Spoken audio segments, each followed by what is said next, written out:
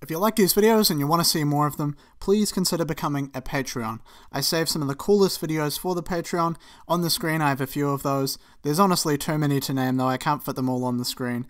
So go and check that out. I'll put the link in the description and it helps me make more of the stuff that you're seeing here. So thank you very much and enjoy the video.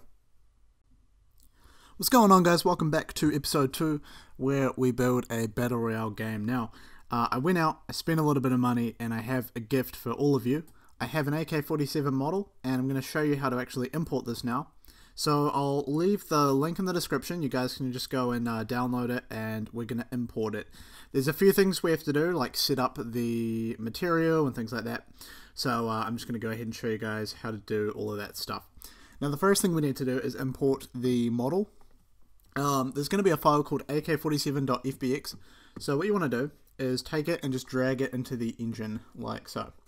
Drop it in there and you'll have this FBX import options thing. Now what I'm going to do, you have the import uniform scale. Unfortunately the model's like way too big, so just set that to 0.1 so it's the right size and hit import. And now you have your AK-47. Now you guys can use this for any game project you want. It's all yours. So yeah, there it is there. It is completely white though. And the reason for that is because it does not have a material. Now we're going to set up a material. I don't want to dwell on materials and how they work all that much, but I'm just going to show you the basics of how to get that set up. So if we delete this Lambert one, I'm going to set up a nice looking material for our AK. You'll have 3 files. You want to drag these in. Again, these will be in the description, so drag those in. And once they're in, we want to make a material out of these. Now we have 3 textures. We have the base color, which is just the color of the AK. We have the normal map. Now the normal map is used to make it look like our AK-47 has scratches and bumps and ridges on it. It's a really nice way to add a lot of detail to the AK without actually having to add a bunch of geometry to it. And then we have the roughness, metallic, and ambient occlusion maps, and they're all packed into this one material. Basically what we're going to do is we're going to take the red, green, and blue channels, and each of those individually is actually a separate map. And the maps are occlusion, roughness, and metallic. So what we're going to do, if you open this up and uncheck this box that says sRGB, we need to do this if we're using the alpha channels individually as masks. So again, I don't even know why you need to do that, but just do that and then go ahead and save it. And now we'll create a material. So what you want to do, right click on the base color and create a material from it, and we're going to call this M_AK-47.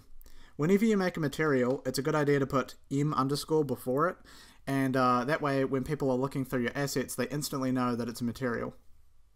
So open up the material, and you can see this is what the material will look like. If you click on this and then go to the bottom, you have this option preview mesh. If you click and search for AK-47, cannot be, what have I done? Okay, so if you click on this and then check the box that says used with skeletal mesh, you can now view what the AK looks like. Now right now you'll notice the AK actually looks like very cheesy. It doesn't look very realistic. The light doesn't shine on it in a realistic way, so we need to set up what is called PBR, or physically based rendering. So I'm going to take this texture sample, I'm going to copy and paste it in, and now I'm going to set up the normal map. Now the normal map, like I said, adds scratches and bumps and things to the AK, and it'll make it look a lot nicer. So check this out. If I plug this into the normal node, instantly the AK-47 gets a lot more detail. It's a little bit hard to see this probably in the video, but the way that the lighting shines off it, there's like little ridges and scratches and things in it now, and it just looks a lot better. But it still looks pretty crappy, so how do we bring it to the next level? Well, the next thing we're going to do is make another texture sample. So if you hold T on your keyboard and click, you can make a texture sample, and we're going to select the occlusion, roughness, metallic. Now the green goes into roughness, the blue goes into metallic, and the red goes into ambient occlusion. At this point, this is pretty much the final piece of the puzzle. Now our AK-47 is looking very sexy. It looks very nice, and it will be perfect for when we use it inside of our game. So you can go ahead and save that now. And the last thing we need to do is just tell the AK-47 to use this material. So close this, open up the AK, go to where it says materials, and then click on AK-47. And check it out, we have the AK, it's ready to be used in the game, all set up with PBR or physically based rendering.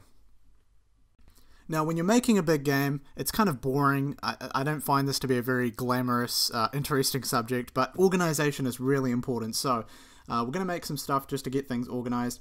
If you go into the content folder here, we're going to add a folder called meshes. And any meshes in our game are going to be put in here, and then we're going to make another folder and call this one materials, and this is going to hold all the materials for the game. So if we go to, where did I put that? I dragged it into this third person folder. So we're going to drag the AK and the physics asset and the skeleton into the meshes, and we're going to take all of the material stuff and put that in the materials folder. It's boring, it's not fun, but later on it's going to make the stuff more organized, so yeah. Now there's also this thing here. If you open up the Epic Games Launcher and go to the Marketplace tab, you want to search for Animation Starter Pack. This has a bunch of animations for shooting and stuff like that, and it's completely free, and I'm also pretty sure you can use these in your packaged game as long as it is an Unreal Engine game. So if you download these, they're completely free, add them to your project, it's really easy, and I'll see you guys once you've done that. Okay, so once you have the animations, you will have this folder called Anim Starter Pack. Now this is important that you do this because it will lead to a lot of confusion later on if you don't do this. You're going to have a folder called Mannequin. Go into that folder and delete the meshes. There'll be a folder called Mesh or something like that. Go ahead and delete that folder. We don't need that anymore because the Anim Starter Pack comes with its own Mesh folder with the mannequins inside. And we're going to be using this one instead. So once you've deleted that folder, go to, oh, and by the way, you'll get a lot of warnings when you try to delete it. Those are fine, just ignore those. And open up the third person character. Now, because you've deleted the mesh that we were already using, there's going to be nothing here. So click on Mesh. In the drop down, select SK Mannequin, which is that new one that comes with the Anim Starter Pack. And now at this point, what you can do is where it says Animation, you want to go to Anim Class, and then Hero TPP is the new Anim Blueprint. Later on, we're going to make our own Anim Blueprint, but this one's perfect for now. And now you'll notice that our character is actually supposed to be holding a gun. So I know that was really annoying to have to do, but we wouldn't have been able to make this game without these animations, so now that we have them, we can continue on. So it's time to add some weapons to our game. How do we add weapons? Well, I did say this was for beginners, but in a way, I would recommend that you know some blueprints before continuing on, because things will probably get a bit confusing if you don't. So in the content folder, I'm going to make a folder called Blueprints. And inside Blueprints, we're going to put all of the important blueprint stuff for our game. So open up your Blueprints folder and make a new blueprint. And now it's time to pick our parent class. Now, because the weapon is just something that can be placed or spawned in the world, we're just going to go with Actor. That's the perfect class for what we're trying to do. So we're going to call this Weapon. I guess that's fine, Weapon. And then we're going to right click on Weapon and create a child of it and call it Weapon _ AK-47. We're going to do this whenever we add a new class. So Weapon is our parent class, and whenever we want a weapon, we can right click and create a child. So our first weapon is going to be this AK-47. Now all weapons are going to need a mesh, right? I mean, obviously. So we're going to open up the weapon class and add a component, select skeletal mesh, and we can call this gun mesh, because it is the mesh for the gun. Go ahead and drag and drop that on there. And you want to select AK-47 as the gun's mesh. So we have AK-47 as the weapons mesh, and if we open up the AK-47, you can see that also has it as well. In fact, what I want to do is, in the weapon class, if I go into gun mesh, I can clear that. Because this is just a parent class, it doesn't need to have anything set up in it. But the AK-47 does need to have the AK-47 selected. So go to gun mesh and select AK-47. Now we need to tackle the problem of how do we attach the weapon to the player's hands. I'm going to make a event that will handle this. So if we type T and then a dot, you can add a custom event. And I'm going to call this give to player. So what it's going to do is it's going to take a player and then give the weapon to the player. In networked games, Unreal Engine follows a pattern that is called server authoritative, meaning that the server should do all of the important stuff. Like, if I want to shoot a bullet, the server should actually be doing that. If I want to give money to a player, the server should be doing that. Client authoritative is really bad because it gives players the ability to cheat. You can still cheat on server authoritative, but it's a lot harder, especially if you've set it up properly. So giving a player to a weapon is a pretty gameplay important thing. I don't want people to be able to cheat. So I want the server to be able to do this. If I click on give to player and select run on server and reliable, now it's going to run on server, which means the server's doing it, which is the person we can trust essentially. The reliable box will just mean that this always happens. If it's not reliable, it will only sometimes happen, or if there's a lot of network stuff going on, it will skip the call and not do it, etc. I hope I didn't scare like 50% of my audience off just then by rambling all that stuff. But anyways, we need an input. So we need an input that will say what player are we giving the gun to. So add a new parameter, and we're going to type in third person character. Reference, and we're going to call this player. The first thing I want to do is tell the weapon that it is now owned by this player. So what we're going to do is right click and type set owner. Ownership is a networking concept in Unreal. I would recommend searching it. I'm not going to go into owners too much. But we're setting the owner to be the player. And then finally, I want to attach this thing, the gun mesh. I want to attach it to my player's hands. So how do I do that? Well, what we do is we take the gun mesh, so you can right click and get gun mesh. There it is there. And there is a function called attach to component, which will allow me to attach the gun mesh to the player. Now I have the player right here, so all I need to do is get the player's mesh by typing get mesh. And now what I'm going to do is I'm going to attach the gun mesh to the player's mesh. So drag out from gun and type in attach to component. So all we're doing is taking this gun mesh, which is a component, and attaching it to the player's mesh, which is also a component. So we connect that up there and put that in there. It's asking for something called a socket name. The socket name is the socket that we want to attach to. Sockets are little things that we can put on our player to define where we want to attach the gun. I want to put the gun in my player's right hand. So I'm going to make a socket called weapon socket. We'll go ahead and type that in. And all of these rules are going to be snap to target so that the gun snaps into my hands, and we can uncheck that box. Okay, so let me explain how to actually make a socket. If we go to Anim Starter Pack, go to the mannequin mesh, and then go to the skeleton,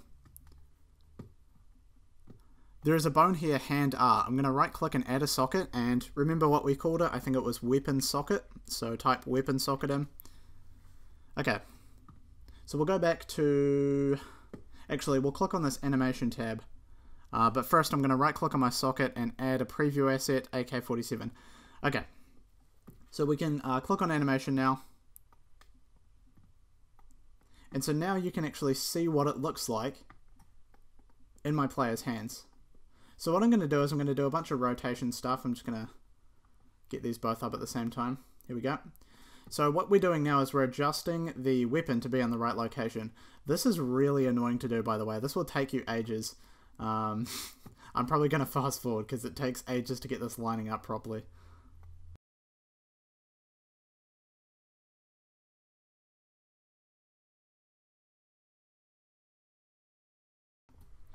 Okay, so I've adjusted my AK. It's not in the perfect spot, but it's good enough for now. Obviously, in a real game, you want to really take some care to make sure it sits in the right spot, but I don't really care all that much. I just want to get it set up, so I've moved it around, and that looks pretty good to me. So now when it attaches to the character, it'll actually sit in the right spot rather than just being in some weird location. So what I'm going to do now is actually tell the weapon to spawn. I need to spawn in the weapon, and then call my new event that I made called Give to Player. So we'll go to third person BP, blueprints, open up my character, and now it's time to do that. So I'm going to right click and make another custom event called spawn default weapon. So when the players spawn into the map, they will have a weapon by default. And you can turn this on later on. Turn this off later on if you want. So spawn default weapon. Again, this is gameplay important. I'm going to tell it to happen on the server, and we'll make that reliable. Cool, so what we're going to do now is I'm going to say when the game begins, spawn in our player's default weapon. So we're going to do spawn default weapon. And again, this happens on the server. So how do we spawn the weapon in? Because we need to spawn the weapon and then attach it to the player's hands. So how do we spawn it in? We need to do that first. Well, what we do is we right click and then type spawn actor from class. Whoops. Spawn actor. There we go. Okay. So first thing we need to do is tell it what gun to spawn in. If you type in AK-47, you should have the option there to spawn in AK-47, as you see. And you need to tell it where in the world we want to spawn, so the transform.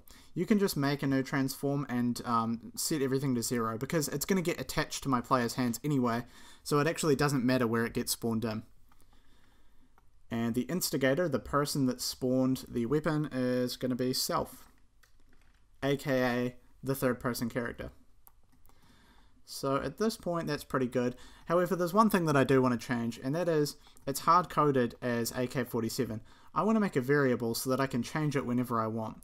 So if I want to spawn in with a Glock or some other weapon that I made, it's really easy to do so. So if you right-click on class and promote to variable, we can now type in default. Oops. Over here on the variables, I'm going to call this default weapon. What this means now is that I can just go ahead and click on my variable and change this, set it to whatever I want it to be, and then it's going to spawn that weapon. So it's just a cleaner way of doing things. And so once we've spawned in the weapon, all we need to do is call that function that we made, which is called give to player, or whatever I called it. Totally forgot. Give to player.